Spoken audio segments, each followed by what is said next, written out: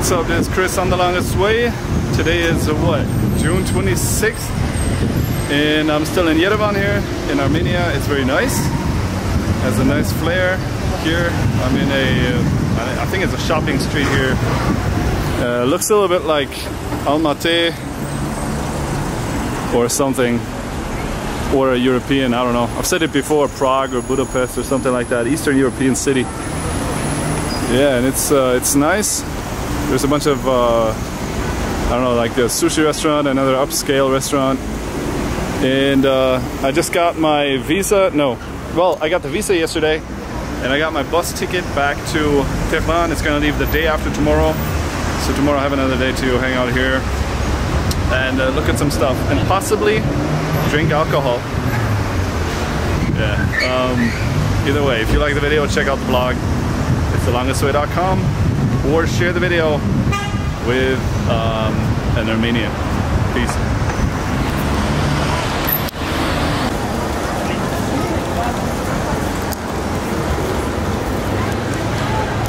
Alright, so I just went to Burger King and I had some French fries and I had a burger, and the burger had bacon. And I can't really say that it tasted very, very good, but just the fact that it had bacon was awesome. And I got this, I don't know what it is, like a McFlurry, is that what you call it? And yeah, the people here, wait, I balance you a little bit with one hand. They have come out like every evening to the pedestrian street here. And they're walking and some are buying stuff, I suppose. And it's so refreshing after Iran. And I miss the caboose, and I even miss Iran, and I miss walking. But it's nice that here there's a breath